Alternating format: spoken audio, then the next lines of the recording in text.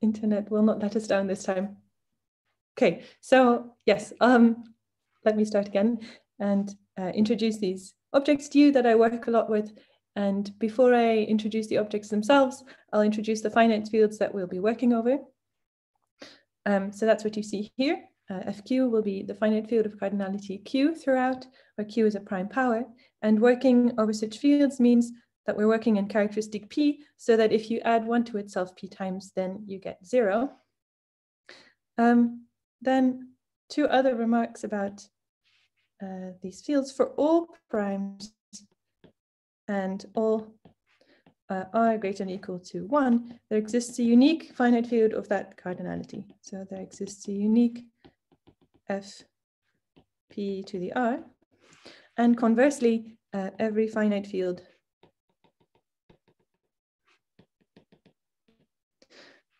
is an Fp to the r for some p and r. So these are really all the finite fields. And a property that we'll use a lot is that any element of a finite field Fq satisfies that is equal to its qth power. So let me see if I can draw a little square around that. This property we'll use again very soon.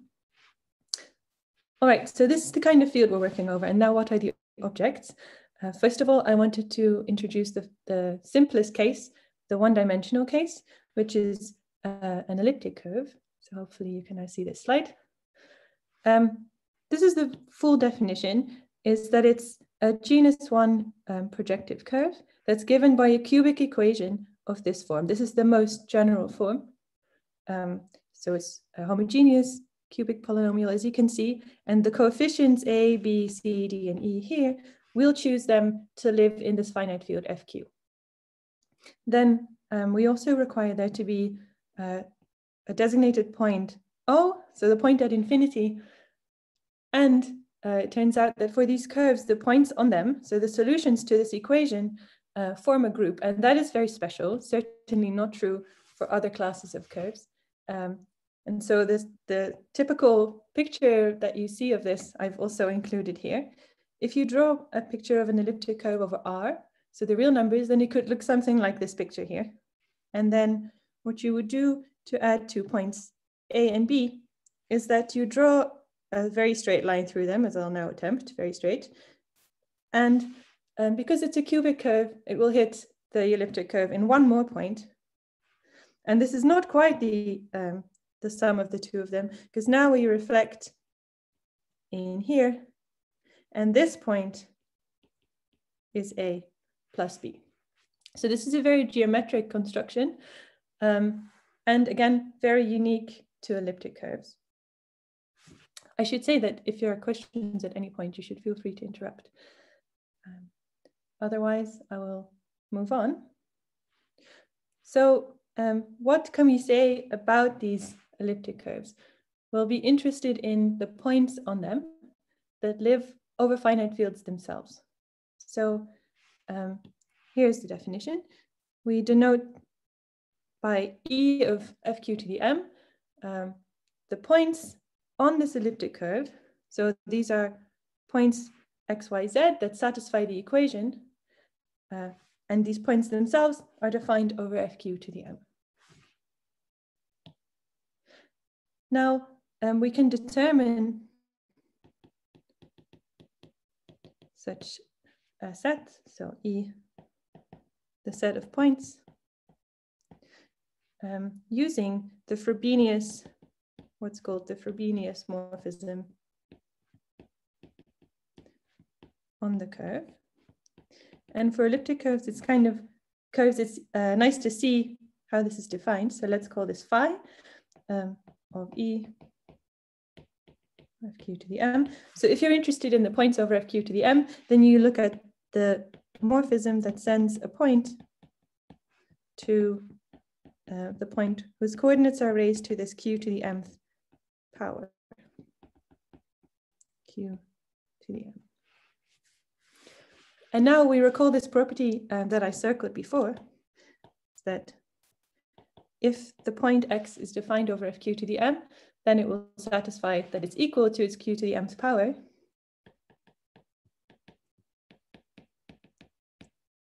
So, in other words, we can now describe the set of points as the fixed points of the Frobenius.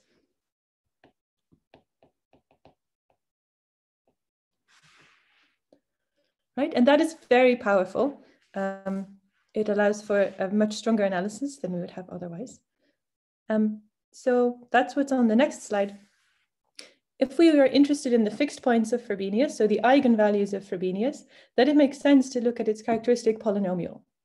And that has a name. So the characteristic polynomial of the Frobenius here over fq is the Weil polynomial. So I've denoted that by p sub phi, where phi was the Frobenius. And for an elliptic curve, it's known that this polynomial has integer coefficients and is of degree 2, because it's 2 times the dimension of the variety, so in this case 2. And if you factor it over an algebraic closure, then you find these roots, alpha and alpha bar, so the complex conjugate. So the roots come in pairs. That's something we'll see also in higher dimensions.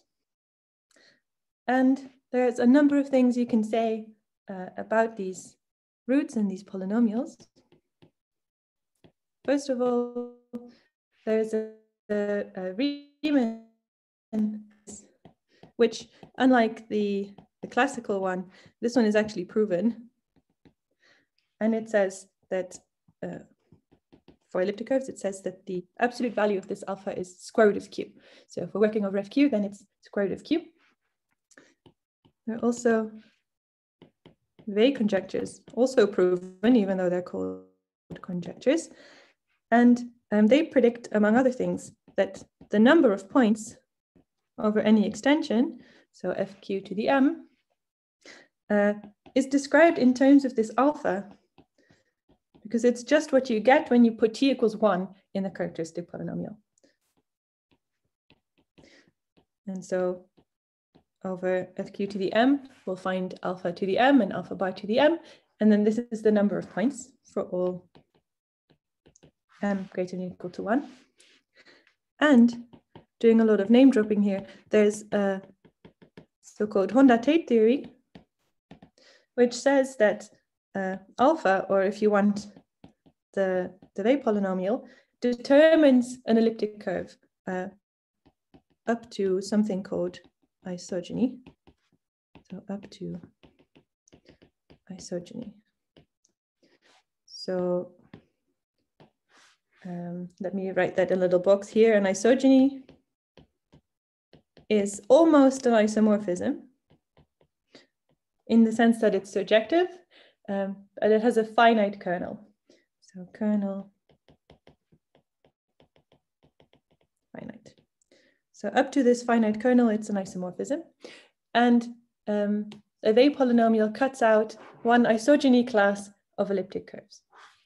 So that's also very strong.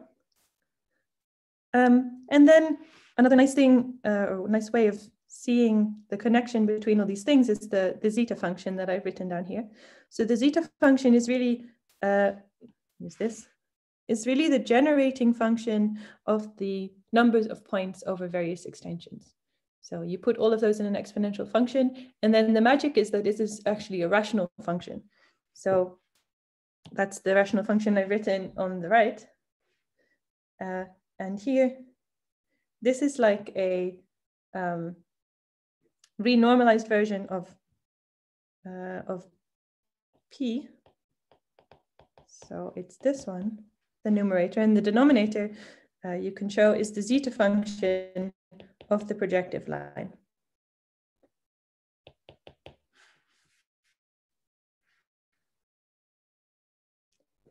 So the point of this slide is to say that the Frobenius anamorphism can be understood very well because we can write down its characteristic polynomial and say a whole lot of very powerful things about that polynomial. Seem to be no questions, so I'm moving on. One other thing, namely, that I wanted to say is that it's an interesting thing to look at the p torsion of an elliptic curve. So what is that? The P torsion over any field K. Those are all the points on the elliptic curve over the field K, such that if you add them to themselves, P times, adding in this geometric way that I drew for you before, then you get the point at infinity, which plays the role of 0 in the addition. So these are all the points that have order P. And for an elliptic curve, then you can distinguish two cases in this definition. So either if you look over the algebraic closure of FQ, then the P torsion is either isomorphic to Z mod PZ or it's 0. And these are really the only cases that occur. And we call the elliptic curve ordinary if it's in the first case and supersingular in the second case. Ordinary is called ordinary because it's the generic case.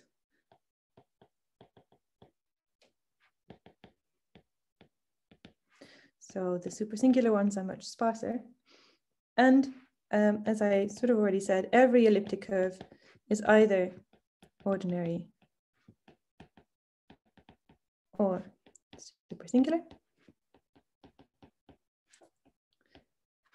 And the connection with the previous slide is that you can read off which of the two it is from the same characteristic polynomial, this Val polynomial.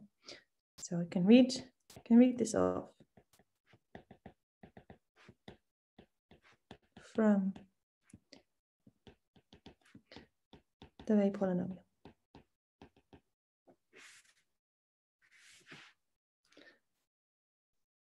All right. I know I'm throwing a whole lot of definitions at you at a rapid pace, but this is all, these are all the concepts that will be important for today. And now I've defined them for these elliptic curves, the one-dimensional case. So now let's move.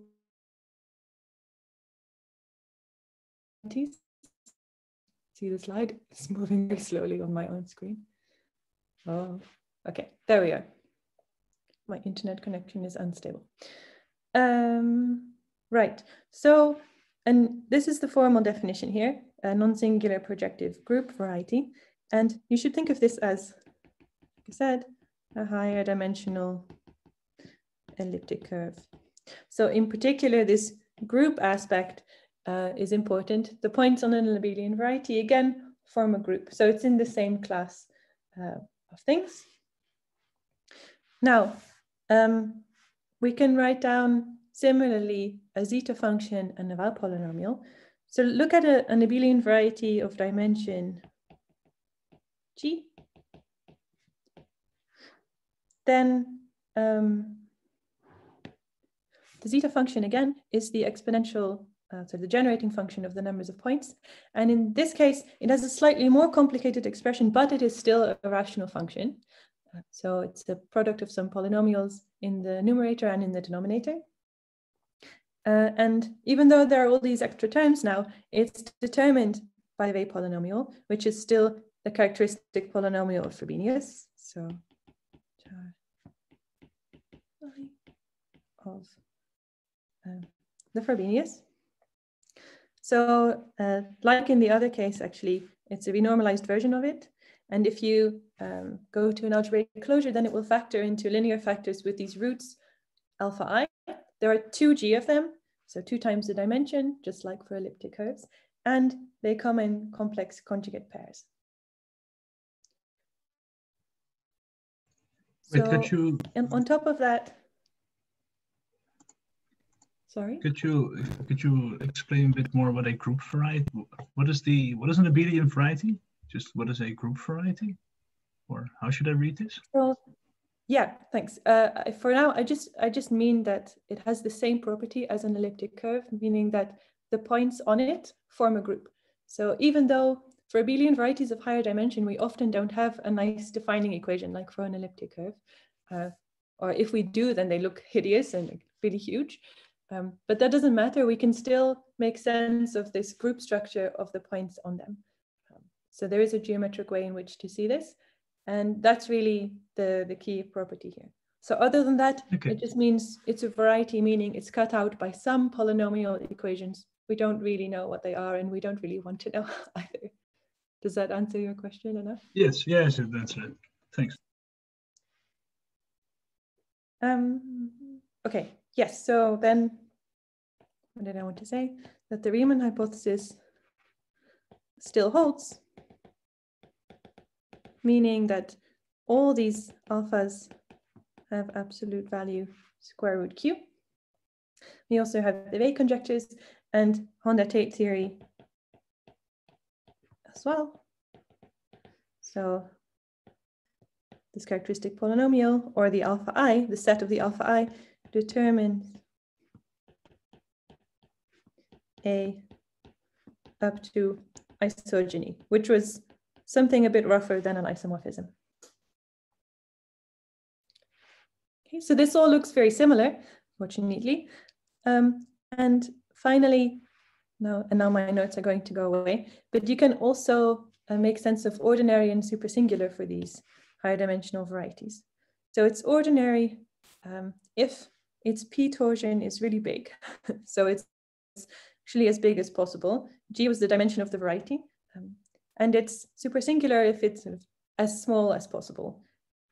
So then in that case, here, I mean that A is isogenous, so almost isomorphic.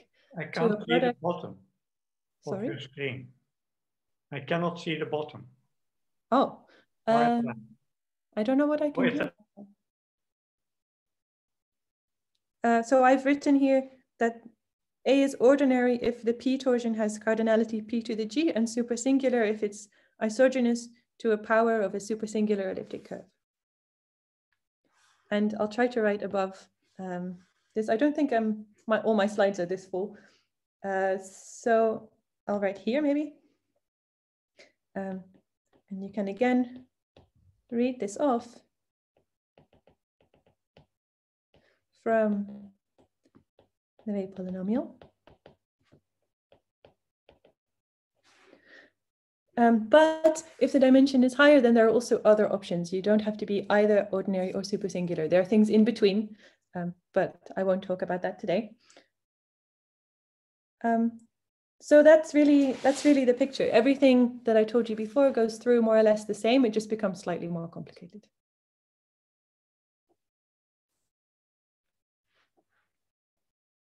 Then to make sort of either or less complicated, I wanted to talk a little bit about one special case of abelian varieties, which is a Jacobian variety. So those come from when you work with smooth curves. An elliptic curve is also a curve, and it's actually isomorphic to its own Jacobian. But if you look at a curve of higher genus, elliptic curves have genus 1, but if you look at a curve of genus G, then there's a corresponding abelian variety, which is the Jacobian. And it has a geometrical definition that I'm not going to say here. I'm just going to tell you it exists. And why is this useful? Because then we can study the curve through its Jacobian and vice versa. So if you look at the zeta function of the curve here, so this is zeta function of the curve, it's the generating function of the number of points on this curve, then it again has this very nice expression. Now there's again only one polynomial in the numerator, and this is still the zeta function of the projective line. And we can study this through the Frobenius morphism on the Jacobian, because the curve itself doesn't have a Frobenius as such, but the Jacobian has one, and we can study that Weil polynomial, p phi here, which is again a normalized version of the polynomial that we saw here. And so it's also, again, a product of linear factors over an algebraic closure where these alpha i's satisfy everything I said on the previous slide. So this provides a nice way of going back and forth between the two objects and learning something about one by studying the other. So this will come up later, and that's why I wanted to at least introduce the notion quickly. But like I said, I won't say much more about the details. Right, so I think that's all I wanted to say for sort of a background or an intro to abelian varieties. And I mean, you could give whole lecture courses about these objects because there's so much to say about them. But I thought it would be fun to give a few examples of abelian varieties in action. So this is the plan for the rest of the talk. This is a big slide, but it's really mostly here so that I don't forget to mention all my co-authors. So the point of the slide is I've done various things related to abelian varieties. You can later ask me for details about any of these. You can also find all of these papers on my website or elsewhere. But my plan for now is to go over each of these things and sort of try to explain to you what the question is that we're asking and what sort of tools you would use to answer them. Okay.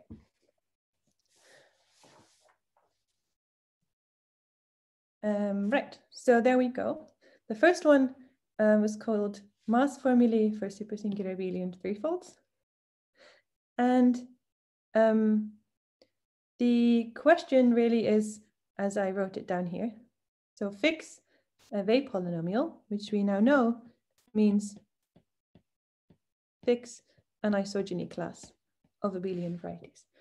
So this notion is a bit rougher than isomorphism classes. So in particular, each isogeny class contains a number of isomorphism classes.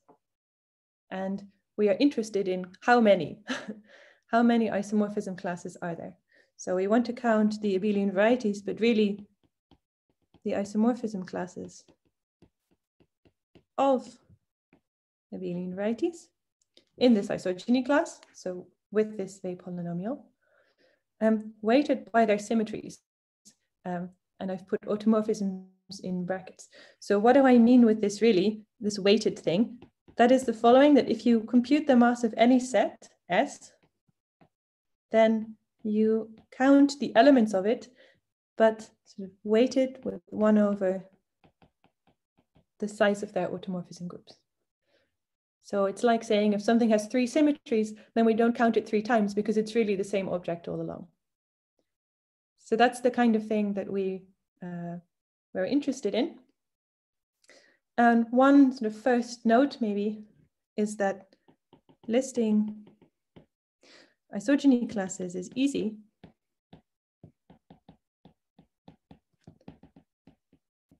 Right? Because listing isogeny classes is like listing these Weil polynomials. And if you fix a dimension, you can just write down all the possible polynomials that satisfy the criteria for being a Weil polynomial. And then you know for each polynomial, there will be an isogeny class. That's exactly what Honda Tate tells us.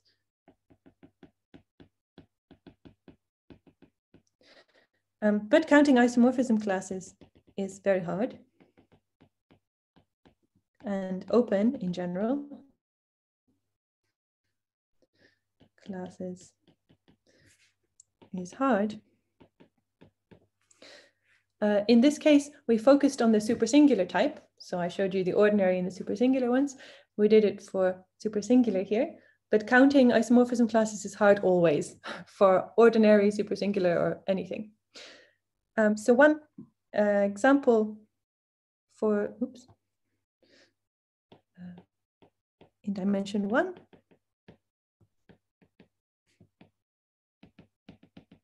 if you look at supersingular elliptic curves, so the set of all of these, then Turing proved that the mass, so the sum over 1 over the automorphism groups of each of these supersingular elliptic curves is p minus 1 over 24. Oh, sorry, so J, we're working over FP bar in this case, the algebraic closure of FP. So in other words, there's a very nice formula available for dimension 1. Dimension 2 was also worked out. So that's why in this project, we did the threefolds, which became substantially more complicated than the 1 and 2 dimensional case. And the main ingredients that we used were the following. So on the one hand, we used the theory of the geometry of the moduli space. So this theory is due to von Sport and Lee together. And to do our computations, we used Giordano modules. And I'm not going to tell you what those are, but it really turns the problem into not quite linear algebra, but semi-linear algebra. In any case, it's something that is much more doable. So let me say a bit more just about that. Next slide. Right, so I introduced the supersingular abelian varieties to you before, and we're looking at three folds. So in this case, such a thing is isogenous, that's what this squiggle here means, to E cubed, where E is a supersingular elliptic curve. Turns out it doesn't matter which supersingular elliptic curve you choose. If you work over FP bar, then it's all the same. And now, this is one isogeny class, right? It's the isogeny class of E cubed.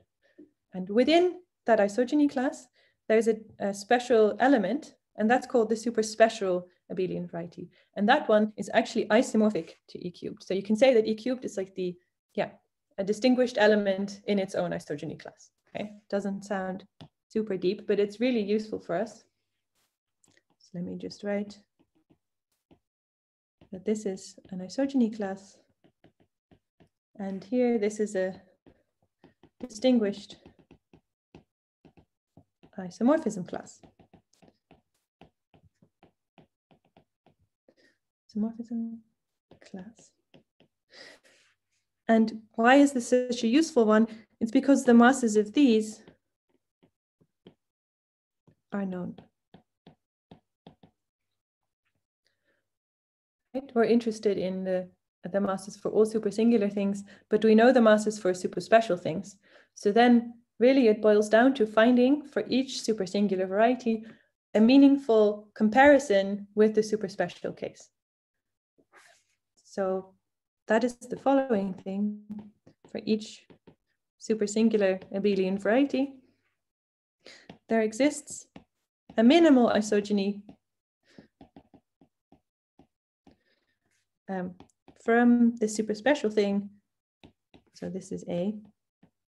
There exists a minimal isogeny from A0 to A. And the precise description of this depends on explicit parameters. And finding these minimal isogenies, we heavily exploited knowing how the moduli space looks. So that allowed us to find these minimal isogenies. And then if I can ask, what is minimal? Is that the kernel is least finite, or? Sort of. It just means that any other isogeny from a superspecial thing to your A factors through this one. Ah, okay. So it's really sort of the most direct way in which to go from the superspecial thing to your supersingular thing. Thanks for the question. And then the idea that we used is that you can compare these two masses, knowing the minimal isogeny, with a comparison factor that is really an index of automorphism groups. So here we have, I'm going to write the full thing so that it's not wrong, but you should just read this as some index of symmetry groups. So we compare these for the two varieties, and that allows us to compare the masses. And these indices we compute using the theory of Dieudonné modules.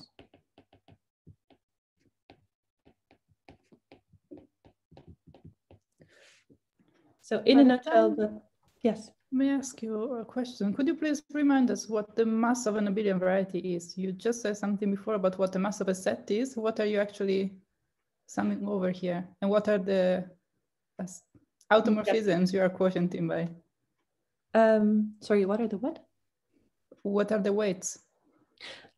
So you mean what are the automorphism groups? Because I thought you were counting isomorphism classes, but here you are taking the mass of one abelian variety. What is that? Yes, so I was hoping to kind of gloss over this because it's a bit technical, but thanks for asking. So no, really what we're doing is when you compute this mass, then you, that's the set of set of isomorphism classes of supersingular abelian varieties with the same p-divisible group as A. So in other words, this is not down for a little bit, but you fix an A and you look at all the isomorphism classes of varieties that have the same p-divisible group, and you sum over those and you weight them by their automorphisms. Then this mass is a quantity that we can relate to the mass of a super special one. So that mass is similarly defined through this comparison. Thank you. Thanks for asking.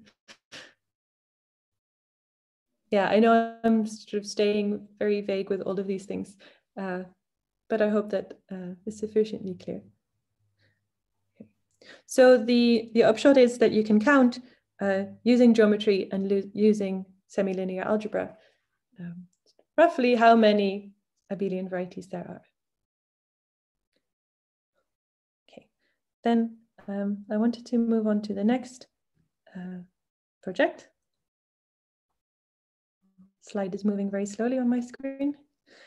And this is a project that is in progress, but about to be finished. And it's asking, well, as the title says, how we can describe and compute polarizations of varieties. Now, what are those? A polarization is a map from A to its dual variety. So every abelian variety has a dual, and a polarization is a certain map from A to its dual. Again, I'm not going to give you the full technical definition, but these maps are very interesting because they give a lot of extra structure to your space of abelian varieties. And in particular, Jacobian varieties are always have nice polarizations. But in general, we don't know for a given abelian variety what sort of polarizations it has. That depends very heavily on the geometry. And so the question was then, if you pick an abelian variety, or rather, if you pick an isogeny class, so a Weil polynomial as before, is there a way in which we can describe the polarizations of the varieties in this class? And not only describe them in a way that we can write down, but also in a way that a computer can then spit them out. That you tell it what the Weil polynomial is, and it tells you what these polarizations are. And I should say that a nice description of polarizations is available already in characteristic 0. So if, say, we work with abelian varieties over the complex numbers or over the p-adic numbers or another field of characteristic 0, then there is a very nice computable condition that gives you polarizations. But we're working with abelian varieties over finite fields, so we cannot immediately use this description. But that's why one of the first ingredients is lifting abelian varieties to characteristic 0. But I should note immediately that this cannot always be done. So you cannot lift any abelian variety to characteristic 0. And it's sort of an open problem to determine exactly which varieties allow a lift. But sometimes it exists and then we can use it.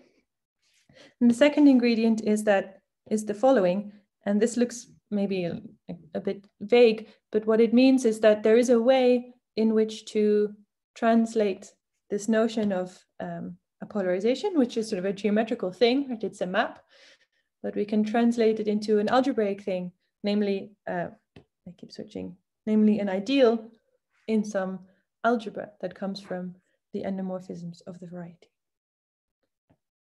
Okay, so the main question is, how do we think about these polarizations in characteristic P?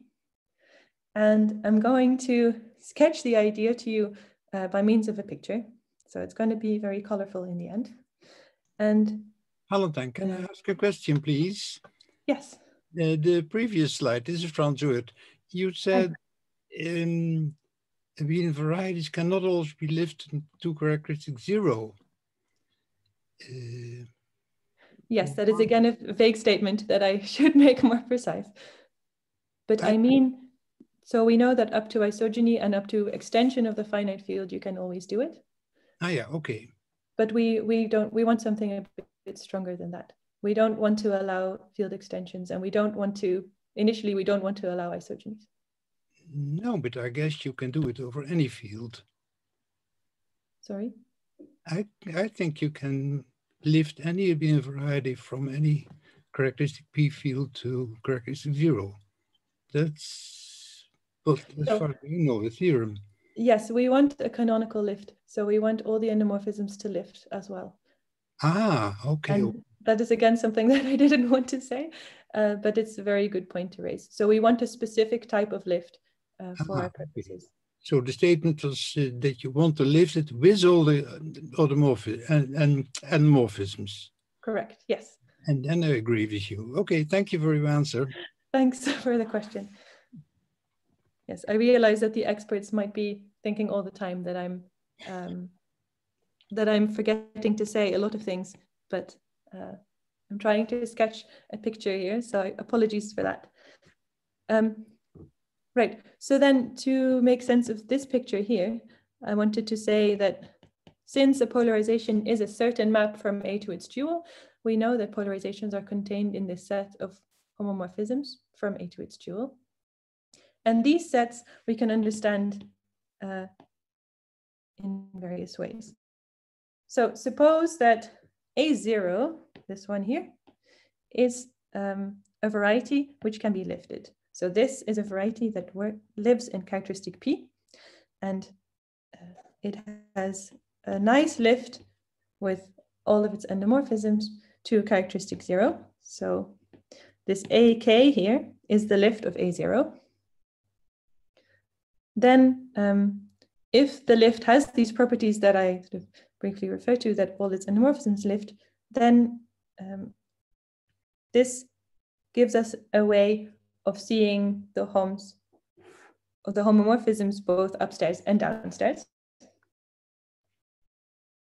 And now, as I said, there's a nice link in characteristic 0, a nice description of polarizations. So that's why you want to go up here. And this set here, we can view, so here, this here is an equivalence, sort of, with fractional ideals. So there is a way of associating with this set the following fractional ideal. So you don't have to worry about what this is. It's an algebraic object. So green means we can go from homomorphisms in characteristic 0 to an algebraic object. We can also do that in characteristic P. So that is, or let me choose a slightly different color, maybe. That's what this here says. So also in characteristic P, there is an equivalence with fractional ideal. And these equivalences sort of talk to each other in a way that they're almost the same. But there could be this element alpha here that messes things up. So we can identify these up to multiplication with an element alpha. Okay, but in any case, this square here, because we have such a nice description of polarizations in here, through the square that I've just made here, we can understand polarizations also for A0. And initially I said we want to find polarizations for abelian varieties in any isogeny class. And so that's what the left part of this picture is doing, this one here. That says that if you have an isogeny from A0 to B0, isogeny, then you can use this isogeny here to find similar sets of homomorphisms and similar algebraic objects. So in other words, if done work then you're done for the whole class because you can move it around. Oh, wow, there's a long delay. But then you can move it around through the class. So in other words, so it's enough to do the work once for each isogeny class. Okay, if it started to get really colorful but confusing for you, the upshot is just that we can understand these polarizations if we can draw a nice diagram like this and use the characteristic zero description that we knew already existed.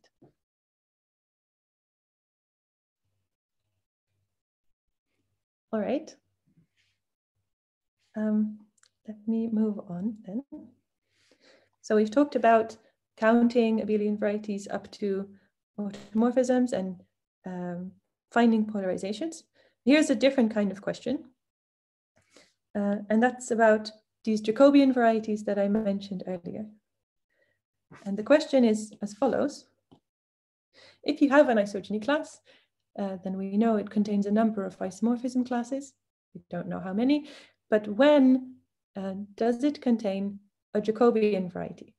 And in particular, when does it include the Jacobian variety of a hyperelliptic curve? So a hyperelliptic curve, here's the definition, that's a curve with a map to the projective line of degree 2. So you should think of this as, here we have P1, and here we have a hyperelliptic curve in a sort of degree 2, but there might be ramification points. And I should mention that in general, it's an open question that people study a lot, is to determine which isogeny classes contain Jacobians in general. Classes contain Jacobians. So I said Jacobians were a special case. When do these special cases occur? That's really the main question, and we answered it for this special case where our curve is hyperelliptic. And what we did is we have to go back to this one, is we used the structure of these ramification points. So this here is a ramification point. Means that the cover is sort of degenerate at that point. That happens finitely many times. And we can study the Frobenius action on those points. And then we can find a way to write down that action in terms of the Weil polynomial modulo 2. So let me say a bit more about what I mean on the next slide. If the main question is clear, so we're wondering if you fix a Weil polynomial, when is there a Jacobian over hyperelliptic curve in that class? So let's write down a bit more details. So a hyperelliptic curve is of the form, it has an equation of the form y squared equals f of x, where the degree of f is either 2g plus 1 or 2g plus 2. I'm going to write this for simplicity. If the genus of C is G. Okay. Main point is that this is a nice kind of equation. So if you have this picture in mind again. Then what are the ramification points? So that's where the 2-to-1 map to the projective line has only one solution. So that has to correspond to points of this form, alpha 0, where alpha is a root of f. Then we see that sort of y squared equals 0 has only one square root. So in other words, there are not two separate solutions anymore, but just one. So this set is called the set of Weierstrass points. These are the ramification points of the cover.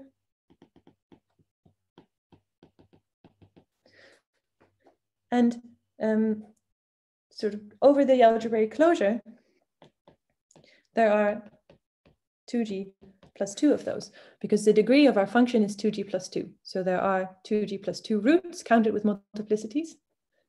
And the point is that these points are permuted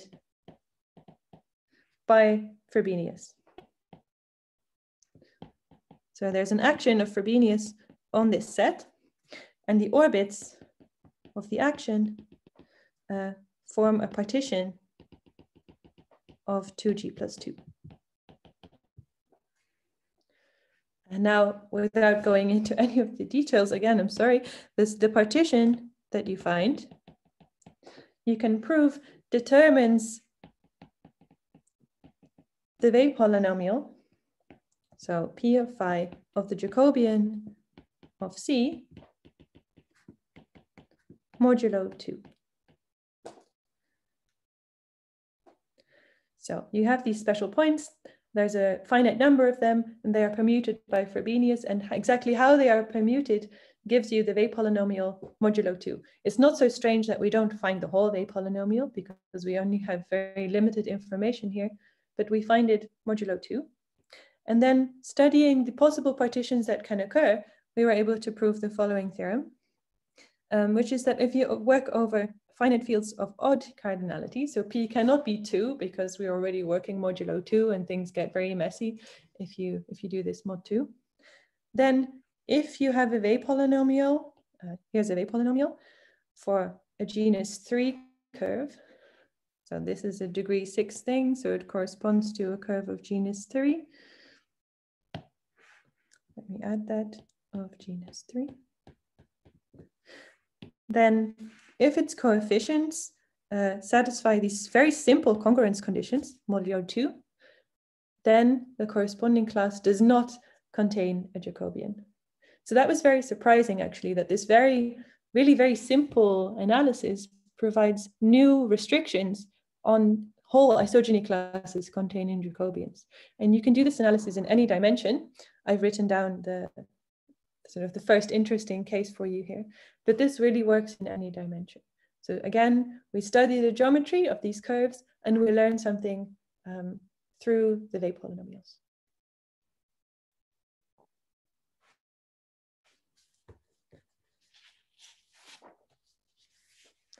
All right.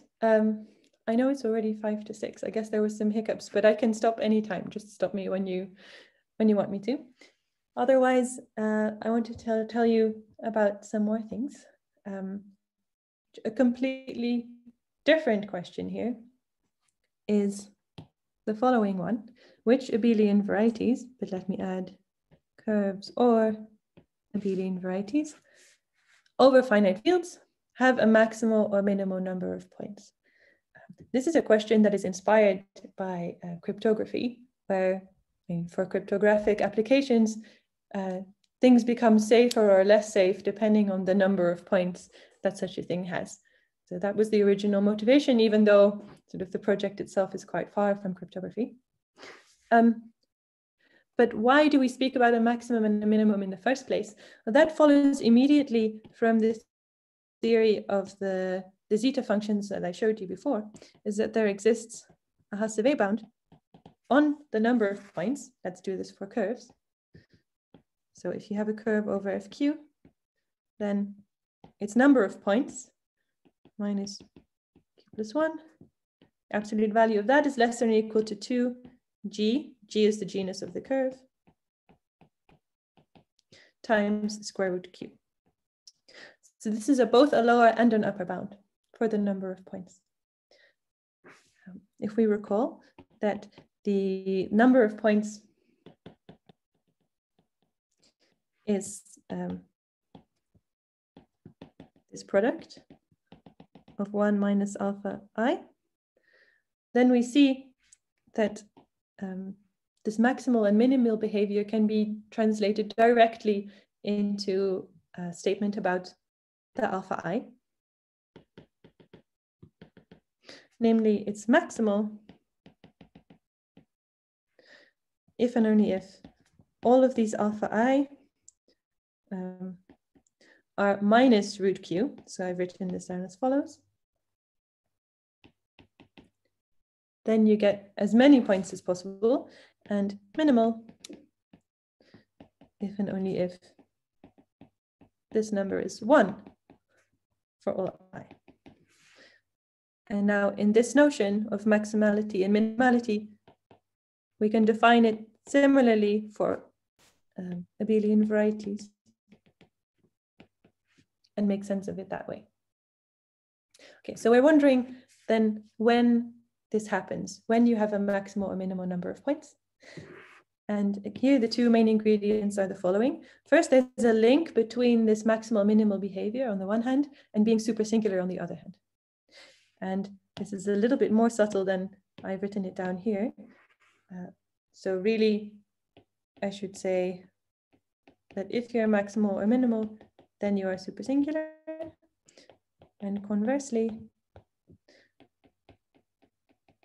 if you're super singular, then you are minimal. How you can be maximal and minimal at the same time? Oh, you cannot.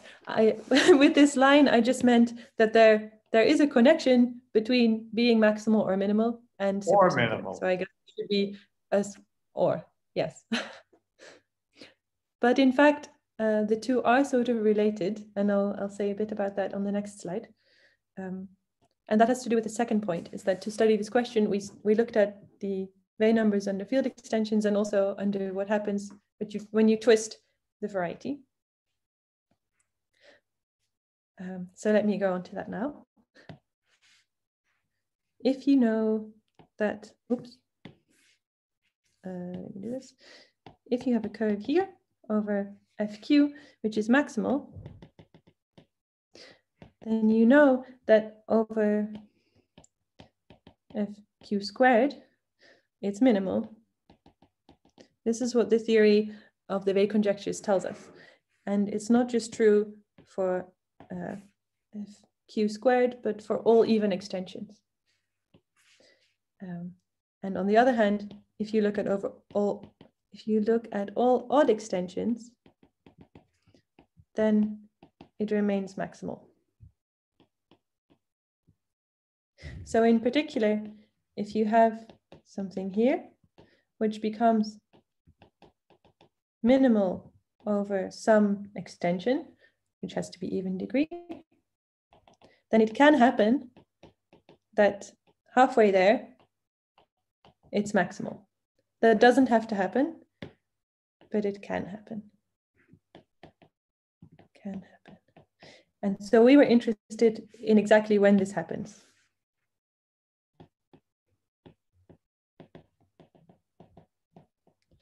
And by the previous slide, it's enough to look at supersingular cases. So when a supersingular curve, meaning its Jacobian is supersingular, first becomes maximal. And let me be very brief about the twisting thing. So this is first thing. And say that if you have a twist of a curve, that means that it's something that's after a field extension becomes isomorphic to it, but maybe over the field itself it's not. So if over FQ bar, they are isomorphic, then twisting affects the Frobenius. So C and C prime don't have to have the same Frobenius morphism over FQ. And therefore it also influences this minimal and maximal behavior. And so we were wondering how many twists of a certain curve have this maximal behavior? What can we say about that? And we did some analyses in any dimension using what we know about which Weil polynomials occur, what the automorphism groups are, and that sort of thing. But here I've just summarized the one-dimensional statement. So for elliptic curves again, if we look at a supersingular elliptic curve, then we know it becomes minimal over some extension. We also know from general theory that such a curve is either defined over FP or over FP squared. So it has a ground field, which is either FP or FP squared, and that really determines the difference in behavior. namely if it's defined over FP in this case, then the curve and all of its FP twists have this behavior that I mentioned here. So they first become maximal before they become minimal. And on the other hand, if your curve is defined over FP squared, then it has at least one twist over this field, which doesn't have this behavior, which becomes minimal only. So this is another question that you can study using the tools that I introduced at the beginning, Lie polynomials and the roots of them, to answer questions inspired by crypto. And I don't know if I should still say the last thing. It will be just a couple of minutes. Should I go on or should I stop? I mean, I think you can keep going until 10 past even, right? Because we had all these problems. So. I guess so. I don't want to keep people from dinner, but I do like this last thing. So let me mention it anyway. Thanks, Alvaro. Right, this is a very different question again. And it actually starts by looking at an abelian variety, not over a finite field, but over Q, the rational numbers. And then the statement is that if you fix such an abelian variety and you fix a prime number, L, then you can look at the torsion points, so the L torsion points on this abelian variety, and there's a Galois action on these things. So there's a Galois group that acts on these torsion points.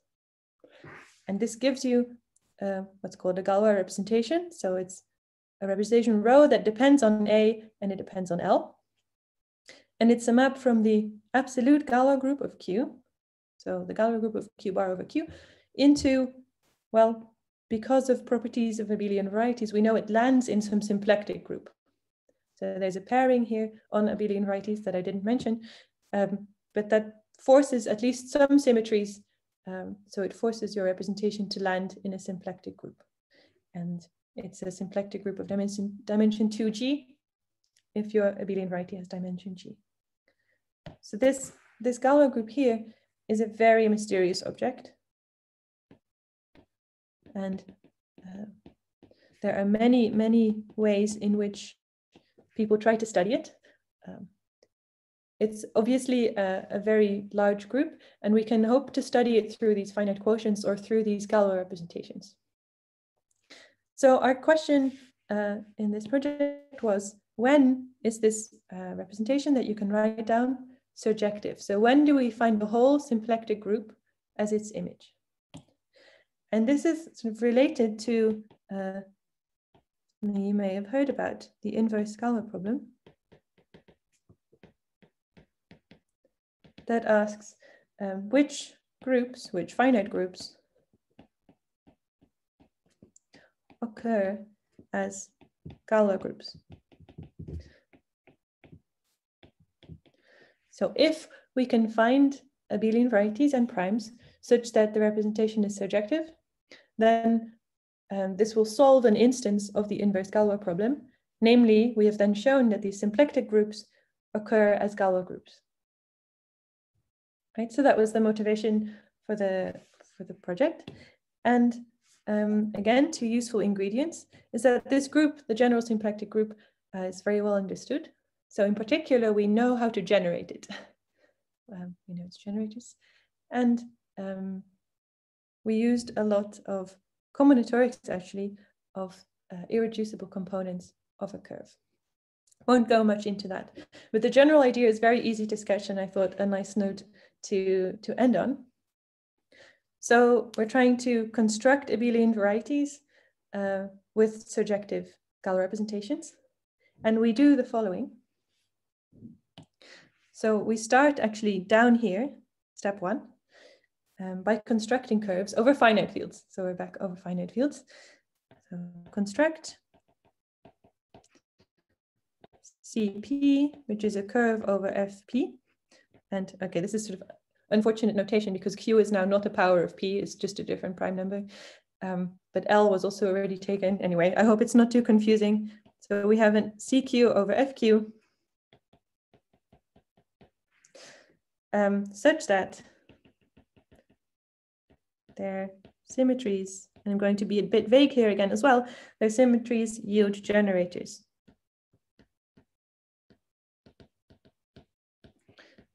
of the general symplectic group. So in particular, we ask for the combinatorics of these components to be such that in one case we obtain what's called a transvection, and so such that the other case together gives us then the other generators needed for the symplectic group. And then once we have these curves, then we just easily actually construct a curve over Q that reduces to these curves.